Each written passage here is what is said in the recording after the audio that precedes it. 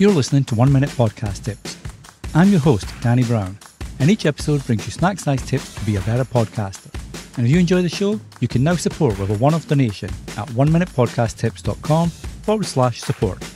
And now, this week's episode.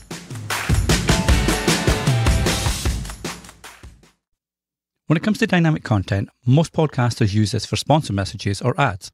So, you may have a sponsor and you insert them as a pre-roll, which is at the start of your podcast episode, or a mid-roll anywhere within the content itself, or even a post-roll once the episode's finished. And this is a great way if you're looking to monetize your podcast or work directly with advertisers and sponsors. But you can also make your podcast really engaging with dynamic content and use it for more than just sponsor messages or ads. For example, a past guest has a new book out, so you could get the affiliate link and drop a quick audio snippet promoting the book. You might host a geek podcast about Star Wars, but you're going to create a new mini-series podcast about the Ahsoka TV show. So you could upload a snippet that promotes this new podcast across all your back episodes for your current show, or just the ones that mention Ahsoka. If you're on a true crime podcast and new information's come to light, you can add a snippet with the most up-to-date info about that case featured in a past episode. There are lots of ways you can use dynamic content to ensure your listeners have the most recent details about the topic, guest, and more. And it's a really simple way to make your show as contextual as possible for those listeners, which can only help when it comes to growing your show more.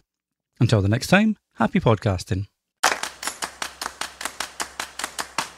Thanks for listening. If you enjoy 1 Minute Podcast Tips, be sure to share with your friends and other podcasters so they can enjoy it too. Until the next time, happy podcasting.